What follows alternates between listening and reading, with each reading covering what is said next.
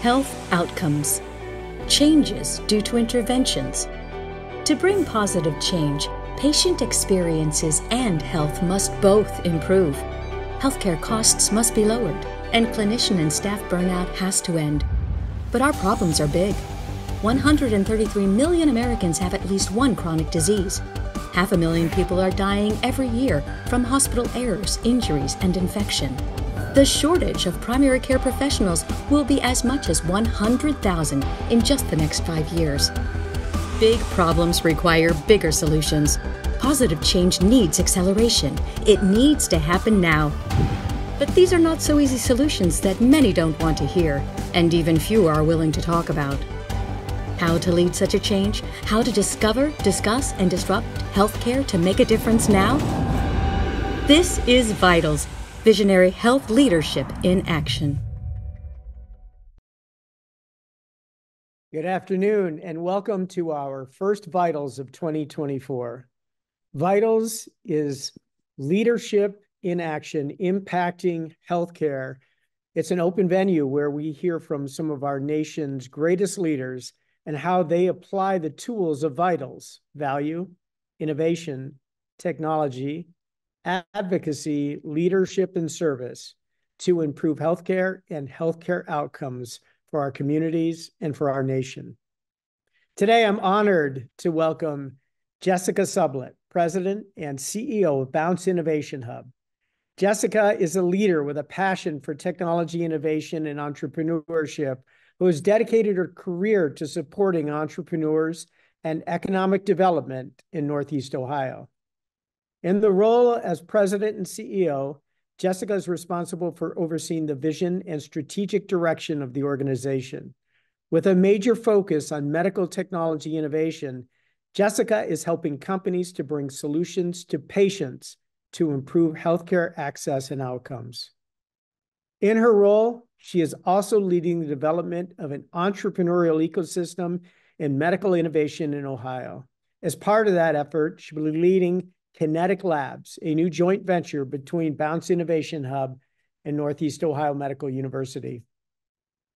Prior to being named CEO at Bounce, Jessica served as the Chief Operating Officer, helping to create a powerful resource to support startup companies and drive significant economic development in the region.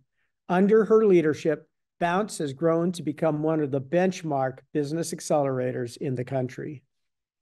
Jessica led programming, structure, and team development to implement and execute on programmatic priorities and strategic initiatives for Bounce, where she was instrumental in launching Bounce's technology incubator program, its software accelerator program, and its GROW program. As a licensed attorney, she utilizes her background in technology transfer and intellectual property law to help shape programming that supports the region's most innovative startups and is keenly focused on developing and building an inclusive entrepreneurial ecosystem. Jessica earned her JD and her certificate in intellectual property law from the University of Akron School of Law and her LLM in intellectual property from the University of Akron School of Law and her BS in business management from the University of Findlay. Jessica has served in many leadership roles, including Leadership Akron's Signature Class 38, where she underwent Leadership Akron training, a 2021 Greater Akron Chamber 30 for the Future Award recipient, and a 2023 Cranes Cleveland Business 40 Under 40 Award recipient. She has done amazing things. Jessica, the floor is yours. Thank you very much for that warm introduction. Share my screen. I really appreciate you having me here today. I'm excited to talk about something that I'm really passionate about, and that's collaboration. In my own work, I've leaned into collaboration to drive forward progress and help build a vibrant ecosystem. As a leader of an innovation hub, I firmly believe in the value of partnerships over empire building, partly because I know that I nor my organization can do this work alone, but also because the knowledge share that's gained through collaborations will take you further than you originally imagined. In Stephen Covey's famous book titled The Speed of Trust, he states that business moves at the speed of trust, stressing that trusted relationships are critical for any high-performance, successful organization. Trust is a catalyst that accelerates business, promoting collaboration, efficiency, and adaptability. Businesses that prioritize and cultivate trust are better positioned to thrive in a rapidly evolving and competitive environment. In other words, people make things happen for those they trust. If business moves at the speed of trust, then healthcare innovations accelerate when trusted collaborations exist. True collaborations are action-oriented. They are more than formal partnerships or affiliations. Rather, collaborations are a commitment to building something together. While we all know that competition drives a free market economy, competitive environments and innovative settings can hurt progress. A March 2022 Forbes article cited that the science behind why collaborative environments increase productivity. In a study by evolutionary biologist William W. Muir, experiments in livestock breeding determined that competition among domesticated plants or animals can have a dramatic negative impact on yield of a standard farm. Muir found that breeding designed to produce more passive rather than competitive hens eventually allowed the chickens to become healthier and produce more eggs than they previously did. This was in large part because the more passive chickens were no longer aggressively competing with each other for food or other resources. The chickens, like us, have a common goal. For the chickens, it's to lay more eggs. For us, it's to accelerate healthcare innovations through the commercialization process. When we're working together, we all win because we're not so directly competing for resources. Now, this is not to say that commercializing a healthcare technology is not competitive. It's highly competitive, and you will most certainly be competing for limited resources. However, the environment for innovating is substantially more productive when it's infused with collaboration. I'm a student of the Kauffman Foundation's entrepreneurial ecosystem building theory, which believes that innovation thrives in dense networks. Collectively, we can drive more impact than we can alone. The Kauffman Foundation believes that a thriving entrepreneurial ecosystem includes several key elements, but the one most relevant for my points today is around culture. In the Foundation's most recent Ecosystem Builders Playbook, they share that an ecosystem culture that is rich in social capital, the networks, norms, and social trust that facilitate coordination and cooperation for mutual benefit is like rocket fuel for entrepreneurial growth. An ecosystem will struggle without a culture of collaboration, cooperation, and trust that inspires people to move quickly, help each other, and be open to novel ideas. Creating a collaborative culture for innovation doesn't have to be difficult. In my mind, there are three essential components to building this collaborative, trusting environment. First, we have to define winning as a group. What do we want to accomplish? What does success look like? What do we each want to get out of this? Certainly, there's a greater good component, but skin in the game and tangible incentives keep collaborators motivated and committed. For example, a medical device entrepreneur ultimately wants to grow their business and hopefully one day be acquired. Hospital systems may want to increase efficiencies and reduce costs. However, both want to help clinicians deliver high quality, effective, and efficient patient care that improves outcomes. Each party has their own definition of winning, but they come together for a common goal that supports the entire collaboration. When we're honest with each other about our expectations and how winning will impact our own institutions, we better understand each other's motivations and we strengthen our commitment to each other. The second component is to know what you are and know what you're not. There's a tendency to think that we can be all things to all people.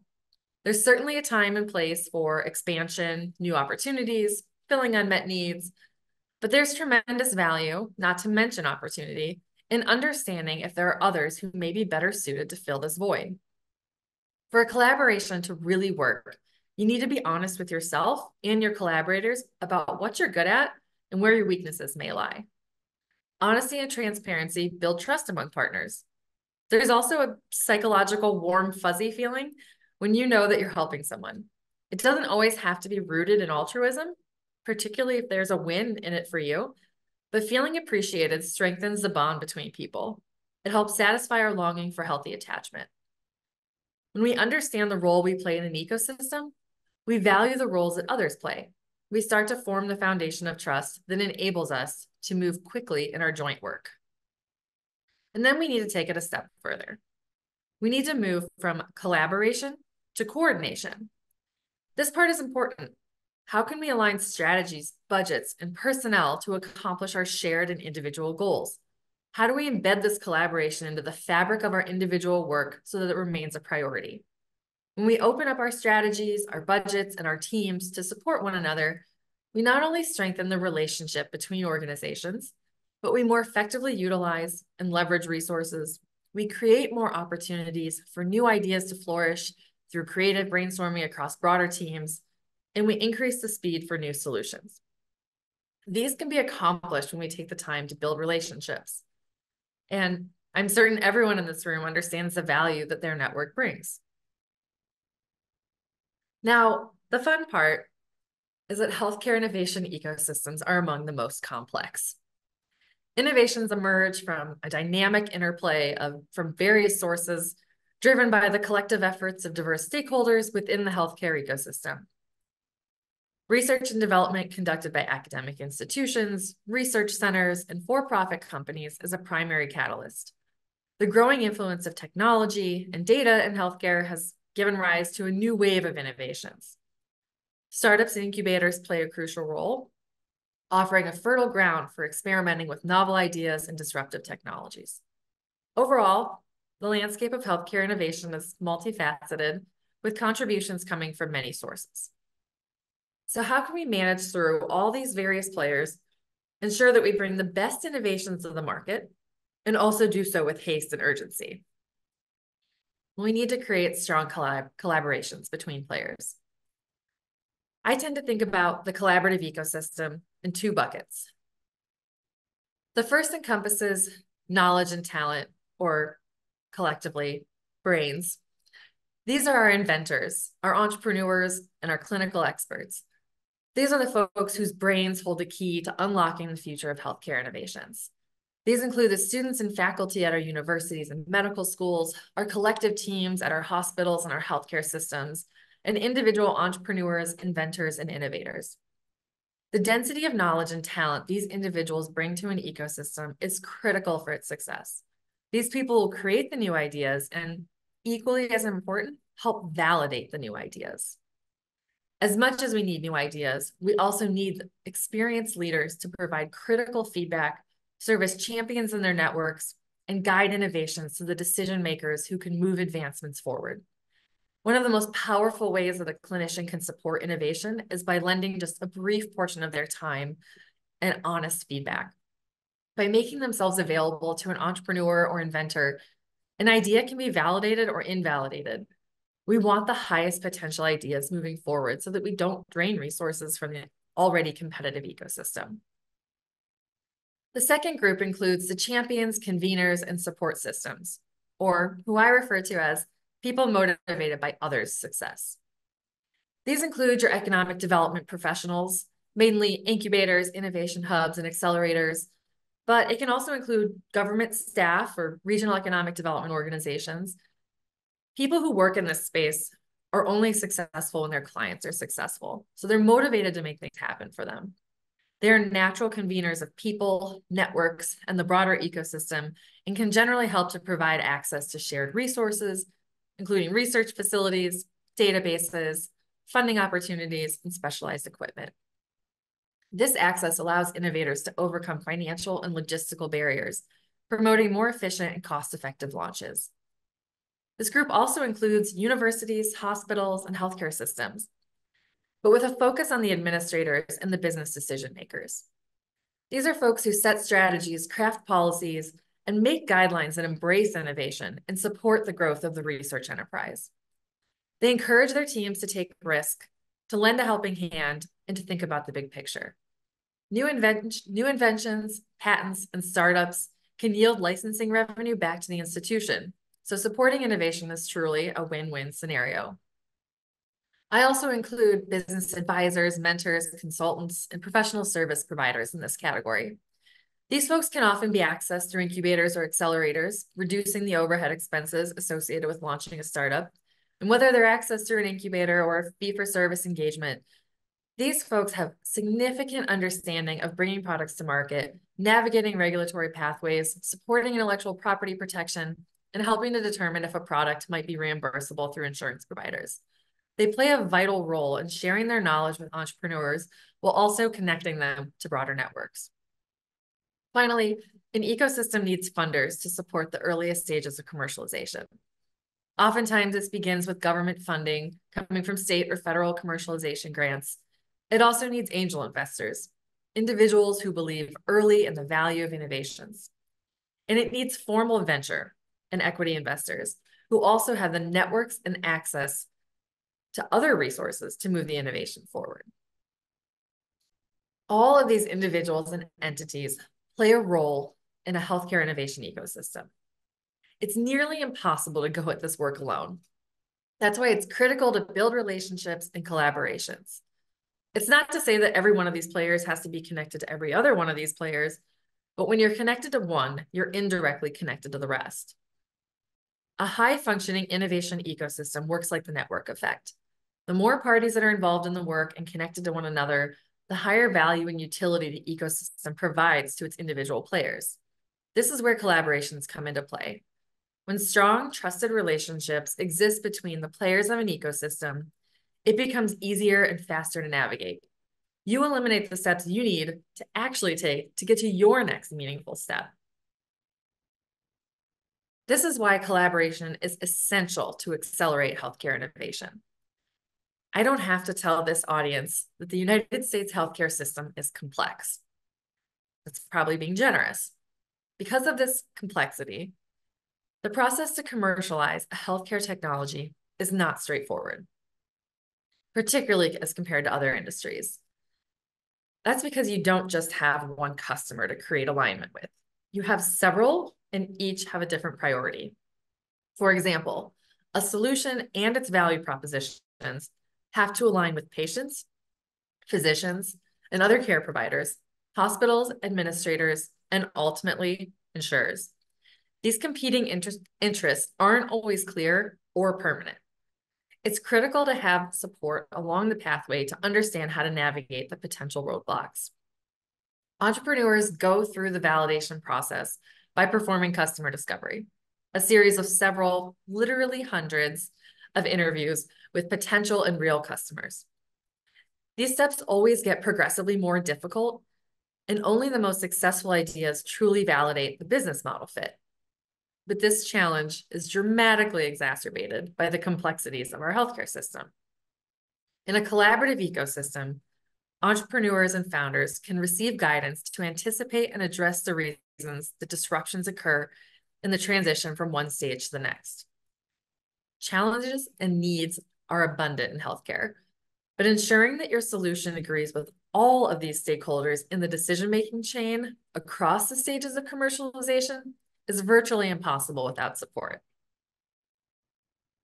At the earliest stage, problem-solution fit, a founder discovers a deep customer problem in an underserved market and has created a solution in which they believe outperforms the current solution. This is a crucial early-stage concept in the development of a successful product or service, emphasizing the alignment between a company's proposed solution and the actual needs or pain points of its target audience. The business aims to validate that the problem it seeks to address is a genuine and significant concern for its customers, and that their innovation actually becomes the proposed solution to that problem. Achieving this alignment involves thorough market research, customer feedback, and iterative development to ensure that the solution effectively resolves the identified problem. A collaborative ecosystem supports founders at problem solution fit by making introductions to potential customers and helping them identify early adopters, which are essential at this stage. Clinical leads who will both champion the solution and provide critical, relevant, and honest feedback quickly will help founders understand if their solution is worth taking it to the next level. Additionally, founders can access technical expertise or guidance. Founders can't, and startups can't afford to hire all of the technical experts they possibly could on their team. So if you can tap into clinical expertise, it moves the needle forward. When you achieve problem solution fit, you should have some early evangelists who will work to support and champion and advocate for your solution.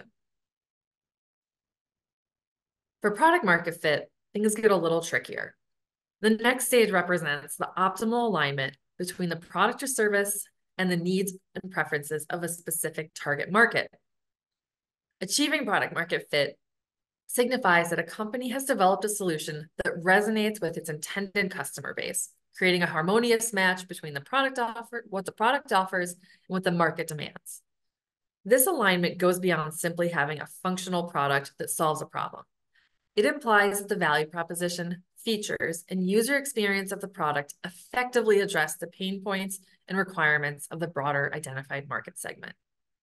Product market fit is a dynamic state, and achieving it often requires continuous iteration, customer feedback, and fine-tuning to ensure that the product evolves in sync with the changing dynamics of the market it serves. Once achieved, businesses are better positioned to scale their operations, attract additional investment, and solidify their market presence. This is where we see a lot of companies make their first pivots. A collaborative ecosystem drives this knowledge gathering. It's essential to reach far and wide for feedback. So connections with ecosystem partners with broad networks are extremely valuable. And because time and funding is ticking away, it's important to move quickly so that iterations can be made and conversations can continue. It's here that access to venture and equity investments will be crucial to plan for the potentially long regulatory process. Founders rely on expert guidance to help navigate the regulatory systems and rules effectively, while understanding that their regulatory pathway also has implications on their go-to-market strategy.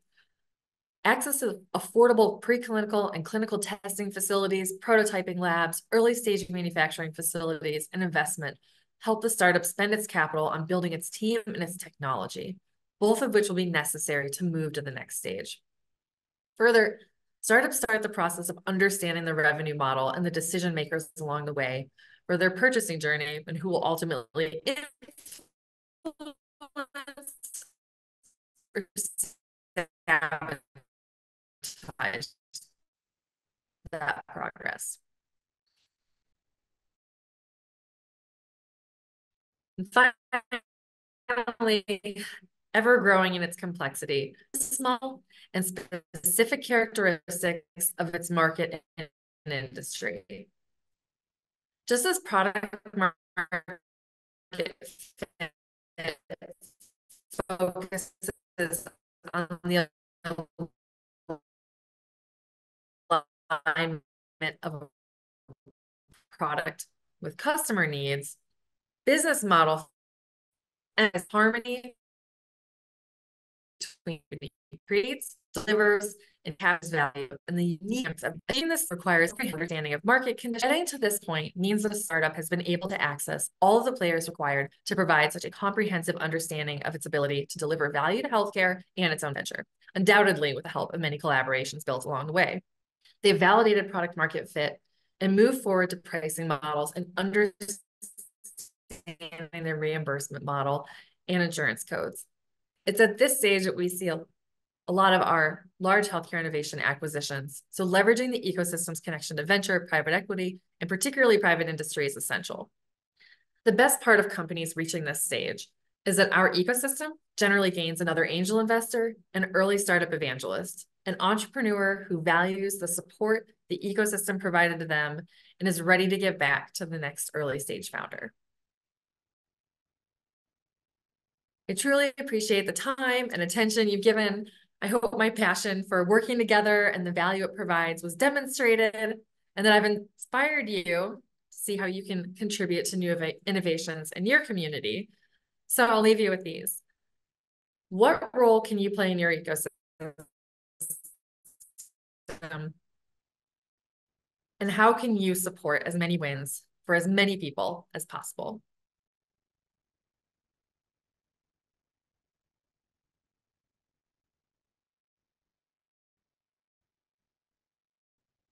And I will Jessica, open it thank you. to Monica for questions.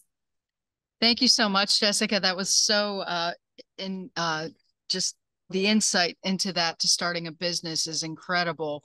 I'm curious though, just so everyone understands, I think there's a little bit of sketchiness with the internet. So you may be breaking up. So I may ask you things a couple of times just in case. However, we have a record attendance right now. We had a record registration and we've got 148 people in here right now. And I know a lot of them have to have questions. So if you guys would, please put them in the Q&A and I will get to them as soon as I possibly can. Meanwhile, I want to start off with something you mentioned when you're talking product fit, you're talking business model. If somebody has a concept, how do they know if that concept is already in the market? And does Bounce help with that? Yeah, absolutely. So first step is research. There's all sorts of avenues out there. And I always tell people start with Google. Google's a great starting point, but it doesn't have all the answers. So coming to an organization like Bounce or another incubator or accelerator will help an entrepreneur navigate those questions. So part of that is doing your, some of your own research, looking into the market.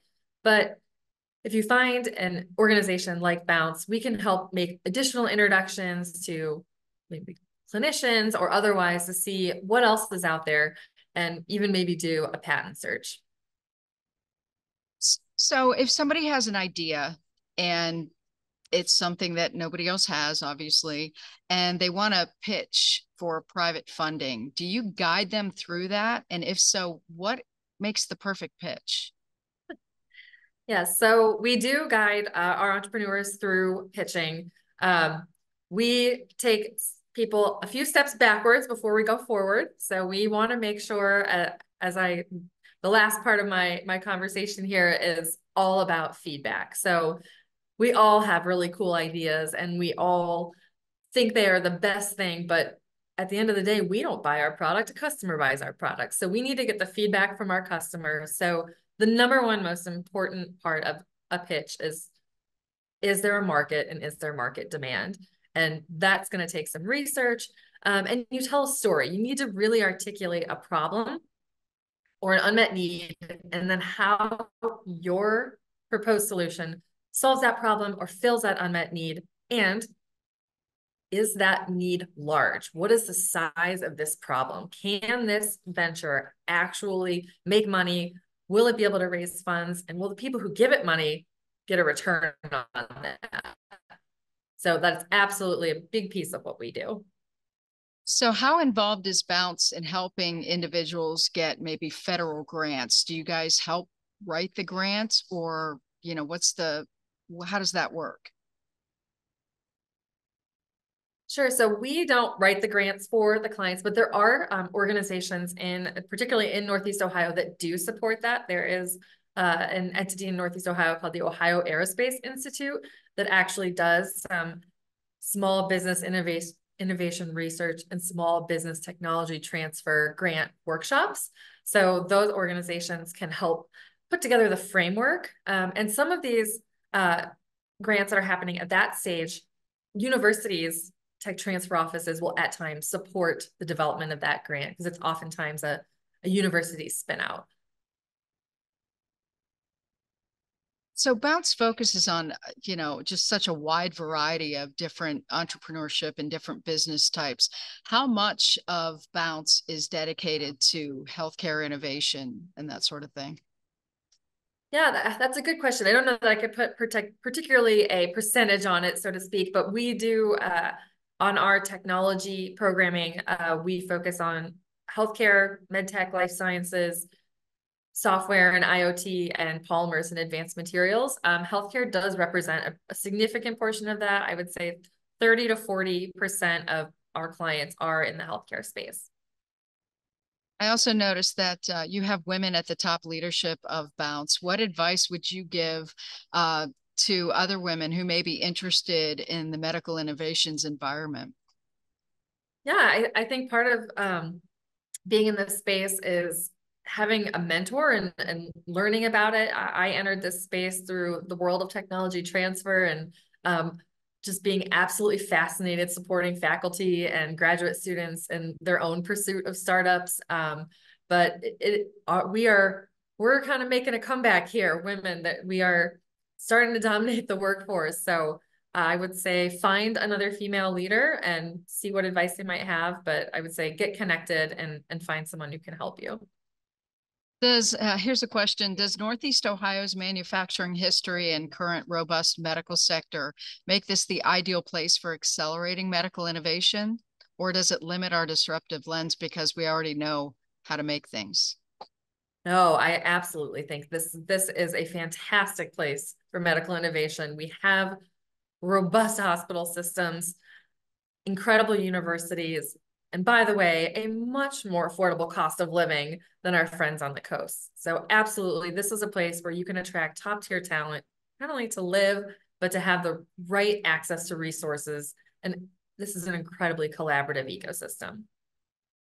So for all of our attendees who are even thinking maybe one day they would love to create something and get it from the lab to the bedside, we have a Q&A section. Please, you have somebody who can answer any question you may have. Please put it in the Q&A section. Meanwhile, I'm curious to know, it's so difficult for a young researcher to even get a project off the ground, usually because there's just no money.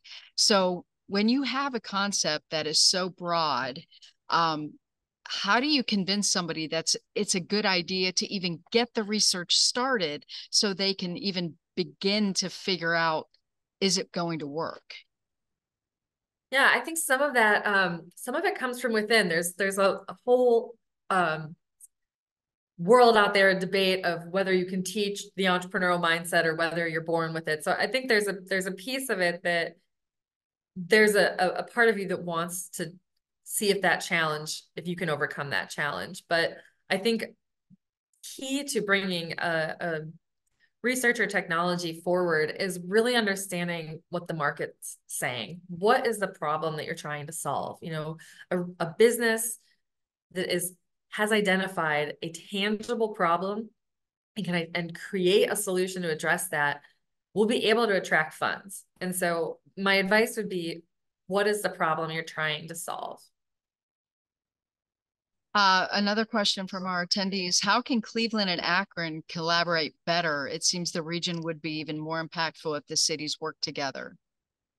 Yeah, I think we work pretty collaboratively together. I think there's organizations like Bounce that serve the entire region. You know, we serve from the lake all the way down to the southernmost border of the region. So I think part of that is making sure that those barriers are down and that all parties are open to collaboration. I think that the hospitals and the universities work really closely together. So I do think there's quite a bit of progress here in this region. Certainly we can do more when you look at other regions that like Boston area and Raleigh-Durham, where they do have a huge metropolitan area where everyone's sort of working together. I think it would move our entire region forward if we called it Northeast Ohio. We are the Northeast Ohio region. Compared to other areas of innovation and entrepreneurship, is it more difficult to be successful in the highly regulated medical space? And if so, why? Yeah, absolutely. I mean, there's several players to this, right? There's lots of varying aspects, lots of different customers, and it's very expensive. It is a long haul. You have to be in it for that long haul. You have to be committed to the fact that your solution is solving that problem, but you also have to be willing to hear the critical feedback that it's not. And this process is very difficult. We see a lot of pivots. We help a lot of companies that get to a point, they've fundraised on one idea and then they've pivoted. That's okay. That's actually great. That means you're listening to the market, you're listening to the feedback. If we hang on to our ideas and we don't take feedback, it's going to be even harder to move forward. Do most investors understand medical commercialization, regulation, or does it scare them away? I would say no, and it would scare a lot away. That said, there are some very specialized venture funds that this is their focus area. They understand they're in it for the long haul. The return on investment that happens for a software product in a couple of years is multiplied times 5. You've got an 8 to 10 year runway before you're going to see that return. There are sophisticated investors out there that understand that timeline. And that's also where you think about, is there an industry partner that might be willing to acquire this idea or this technology? Does Northeast Ohio have more access to these venture capitalists who know what we already do and might be more interested in what we're going to do next? Yeah, Northeast Ohio does have some great investors in this space. There are several private investment funds that have a strong focus on healthcare. There are some more, for example, university hospitals and Jumpstart in Cleveland operate a healthcare focused fund. Cincy Tech in Cincinnati, but that's just 2 examples of several that exist. And the great thing about an ecosystem and about collaboration is that you have access to networks that are outside of your region. So what else is essential to having a high functioning collaboration? Yeah, I think one of the core pieces of that, I did mention it, but that trust, it takes some time to establish, and but I don't think it can be rushed. You have to spend time to get to know each other and really understand what are the roles and responsibilities. That goes to, what are you good at? What's a collaborator good at? What hole can you fill for that person? I work with several contractors who I would deem are the commercialization experts. I know what I'm good at. I'm really good at convening the right kind of people and bringing them to the table. And I know a thing or two about commercializing startups, but I lean on those team members to coach the entrepreneurs, teach the entrepreneurs, bring them forward. And the other piece is a clear definition of winning. What does that look like? And if you keep moving towards that clear definition, that's really important. But how difficult is it for somebody who it may be perceived as too young to have that worldly business experience and that sort of thing? Is there anything they can do to overcome that? To overcome just the stereotypical thing, for somebody who wants to give them money, maybe, you have nothing on your backs yet, yes. You have not the longest resume, if you will. Yes. That's surrounding yourself with experts. When we look at, I see a lot of pitch decks, I see a lot of companies pitch, and I see a lot of really young founders pitch, first-time entrepreneurs, first-time founders, first-time raising capital. There's a slide in every pitch deck that's who's your team, and that team doesn't always have to be the people you're paying a full-time salary to. That team also encompasses this list of advisors and experts who are there guiding you. Those might be clinical experts who have come in, those might be physicians that are championing that product, or that might be a business advisor, a business mentor who's been there, done that, has their own track record, and they're attaching their name to you because they believe that you're the kind of entrepreneur that can take this to the next step. One of our attendees says, I'm an innovator, but I have very little financial resources. What does it cost to access your service? Yeah, so we have very affordable programming. It would depend on what that company is looking for, what program we would put them in, but our starting rate to access our incubator program is $250 a month, and that provides you with significant support. That can be an hour of a business professional's time, and you have several of that person's hours each month. You're provided with wraparound services. You're provided with access to facilities. It is extremely important to be able to reduce that overhead expense for entrepreneurs because they do have limited capital, and the capital they have, we want them putting that back in their technology. What resources are there for learning what grants are available to support an innovation entrepreneurial effort? Yeah, so I would say first starting point would be going to either your local incubator or maybe the tech transfer office at a university. Again, Google is a great resource. There are some federal grants available, some state grants, but grants will only get you so far. They are great to start to build the basis of the technology and to hire your initial folks, but they certainly will not get that. You cannot rely on grant funding alone to completely commercialize a healthcare technology. Jessica, I'm being told that your video keeps freezing, so maybe shut your camera off and maybe that'll help with the audio. Okay, sorry. So, no, not a problem. Okay, so let's move on. So here's another question. During a time where so much across our country seems divided along those socio-political lines, are you seeing more barriers to collaboration or more opportunities? That's a great question. I continue to see more opportunity. I think that we who want to drive progress find ways to work together to make progress happen, and we try to ignore the noise that halts and slows down progress. When did you become interested in medical innovation?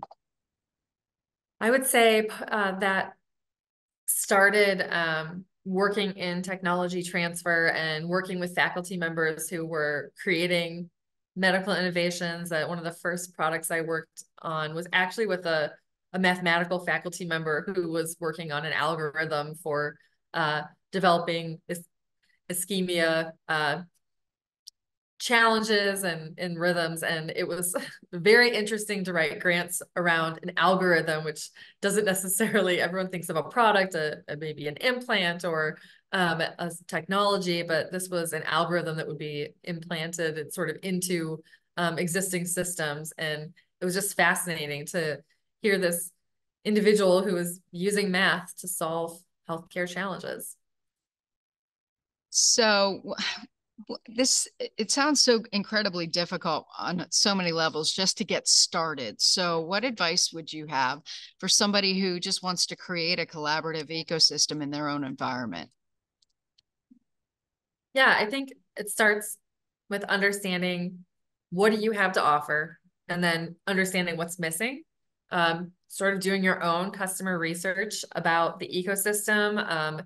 That's going to take conversations. It's going to take your own first-person research, but are there existing solutions that maybe are just not being marketed very well? And I'm a big proponent of looking for existing solutions before creating new ones.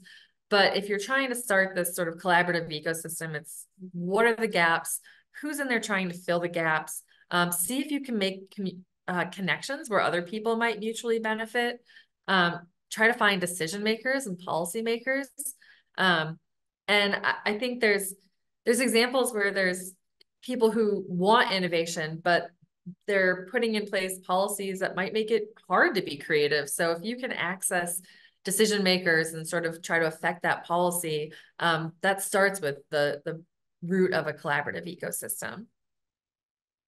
So can you talk about some of the successful innovations related to healthcare that your company has helped find funding for and develop? Sure. There's a couple startups we're working with right now through some of our, we call them entrepreneurs in residence, our business advisors. One of them is Auxilium Health. That's a really cool wound technology that has a visual representation if there's a bacteria or infection present, sort of changes color to let you know that there's infection present. This is a young postdoc, first-time entrepreneur, recent PhD graduate who is just doing amazing things. So he's raised a few $100,000 and is now looking to raise a larger round. There's a company called ScopeMed, which is an example of a company that has also made some pivots, that has a nasal cannula that they're commercializing. We supported a company a few years ago called OrthoBrain, which went on to raise over $10 million in the orthopedic or the orthodonture space. How many of your innovators are under the age of 30? Any idea, especially relating to healthcare?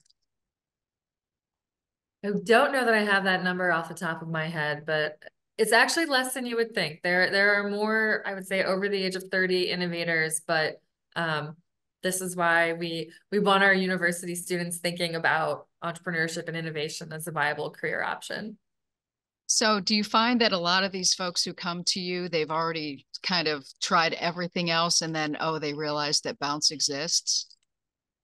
Maybe not necessarily. They might find us first. They generally, I would say, kind of related to your last question, maybe they've been practicing for a period of time and they've developed their own solution, and they've either been connected to us. You know, we're pretty well connected in Northeast Ohio, so we are a lot of people's first landing space. But there are times that we have certainly gathered entrepreneurs who've been through other programs. Dr. Langell mentioned Kinetic, a joint venture that you will be leading. What can you tell us about it? Yes, that is very, very exciting. And I wish I could show you my face if my camera is off about my big smile. This is, I think, the culmination of everything I just said over the last, 20 minutes, is that this is a comprehensive set of service offerings that's designed to support healthcare innovation.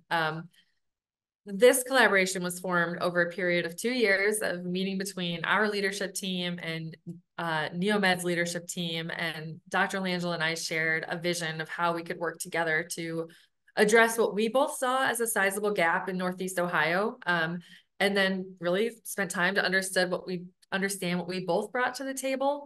But at a high level, our Kinetic is sort of three things. The first is access to core facilities. Entrepreneurs need access to spaces like wet labs and high-end prototyping labs, spaces to conduct preclinical trials.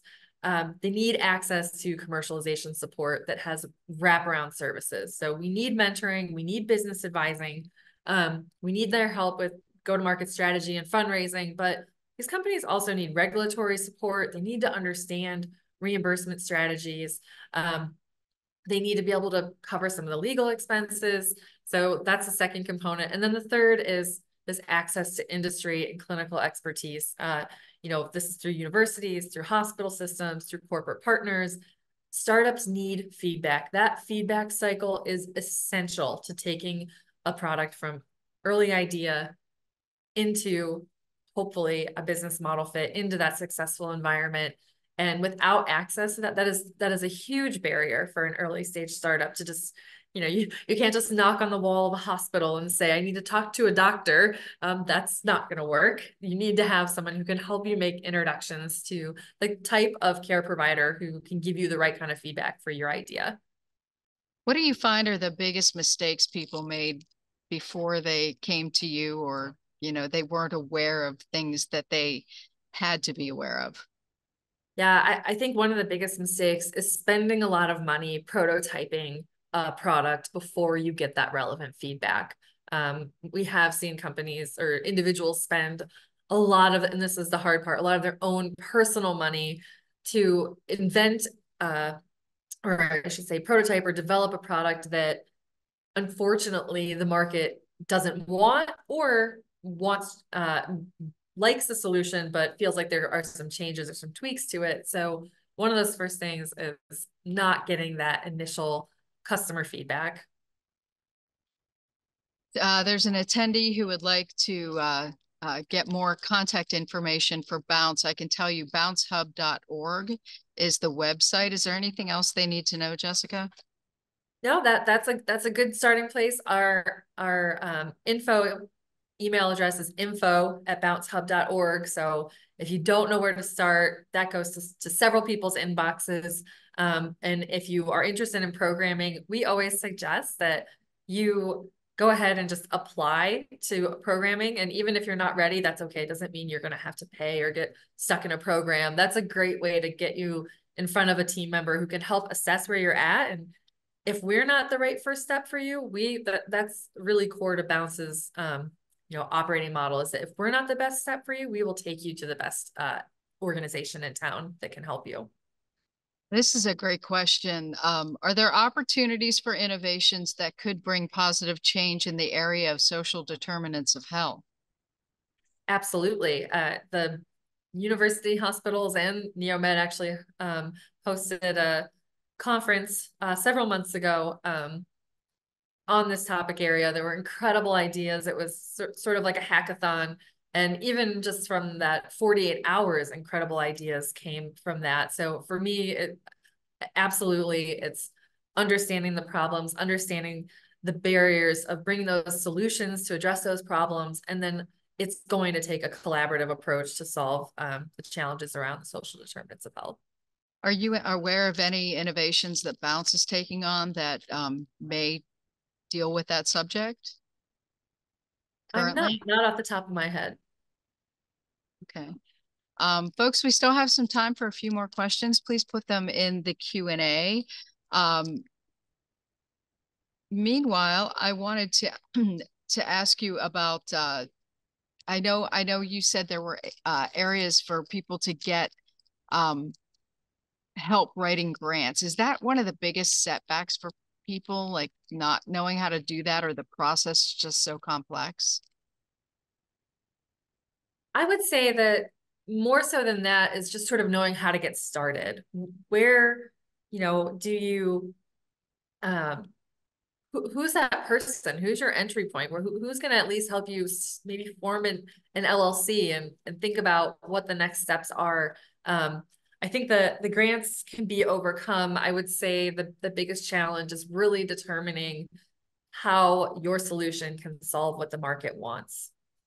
Does Bounce have specific programming to support the needs of entrepreneurs from diverse cultures?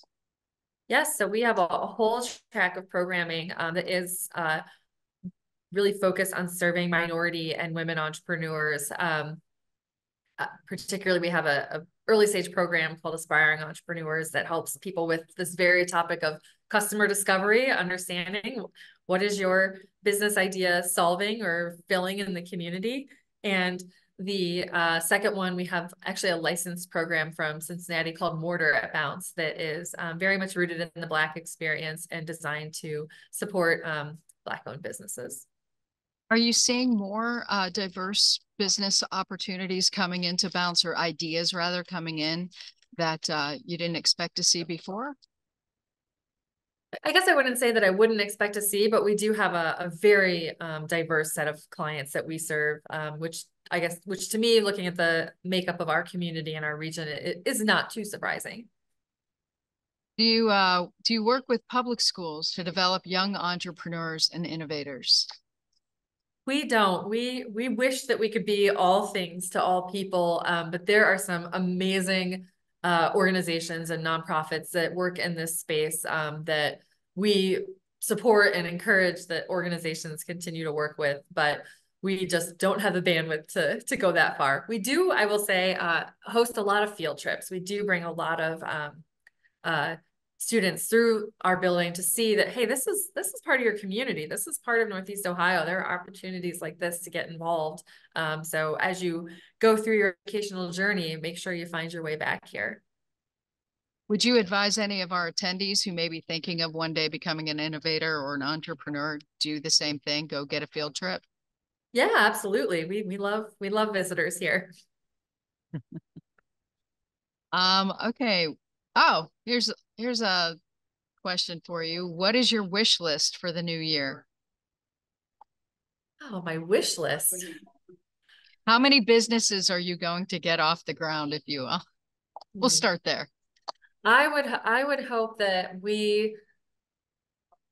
I don't have last year's totals yet, but my hope would be to get close to 250 clients that we serve this year. That's across all programs. Really, really excited about our work with Kinetic. So I'm excited to get more of that public facing so that we can really bring entrepreneurs into a comprehensive set of services. This is my second year as CEO of Bounce, and we are working on a current strategic plan. So my wish for that would be for our strategic plan and our strategic direction to be solidified soon so that we can start running full sprint that direction. What's an average number of businesses that Bounce helps in a given year? Generally, we serve just about under 200 a year. This 2023, I think we might have eclipsed that number. So hopefully we can just keep ramping upwards.